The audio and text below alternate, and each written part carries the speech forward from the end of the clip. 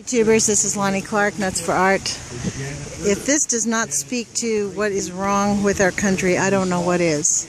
We have people on the steps of the Capitol right now on 3/11/11 trying to get a bill passed so that we can keep our homeless people off of the streets. We want basic rights for human rights in this country, which includes radioactive today. You know, we're radioactive today, not radioactive tomorrow, Jenna. We're there already. And it is a crime against humanity that Tepco is using homeless people.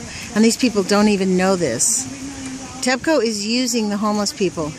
And the homeless people are actually at greatest risk because they sleep out in the elements and under the radioactive rain. So it is really imperative that we get our homeless people off of the streets.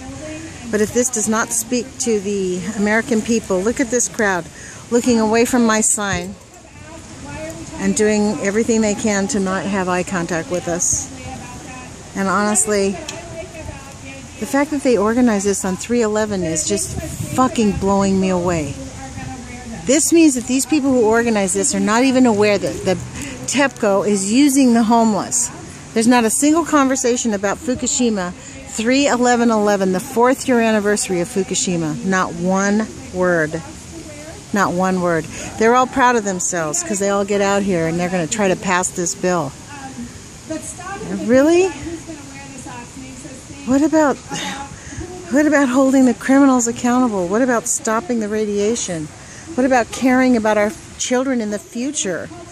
What about caring about our children right now? These children that are homeless on the streets have the highest risk probably of cancer and will never be known who gets cancer and who doesn't. They're probably not even going to be on the list of people who get counted.